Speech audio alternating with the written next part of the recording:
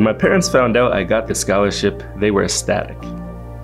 I don't know if I would have had all of the opportunities to work and volunteering in environmental protection or my other extracurriculars. I spent a lot of time outdoors back in Deerfield. I had an introduction to environmental protection in high school that had a big influence on me.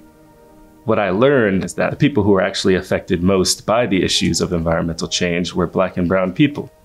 And so I knew there needed to be a lot more of those people in the space. It made me want to become one of those people.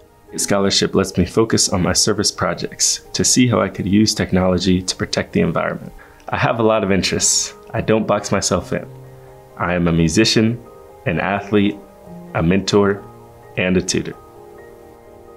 I've made great friends here at Morehouse, a diverse group of people, friendships I hope will last the rest of my life. I'm continuing my family's HBCU tradition. I know choosing an HBCU was the best decision of my life.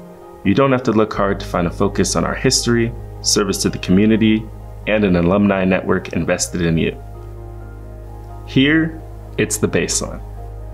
My name is Nasir Barnes. I am a future environmentalist, engineer, and entrepreneur.